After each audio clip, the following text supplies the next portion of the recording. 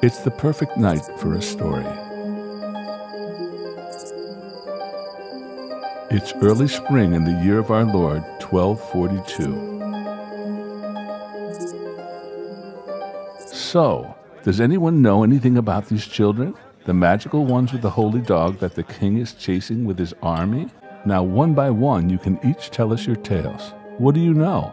What have you heard about Jean, the peasant girl who has visions of the future, and William, the exceptionally large and strong young monk, and Jacob, the scrawny Jewish boy who can heal any wound, and the miraculous dog Gwenfort, who rose from the dead and protects them all?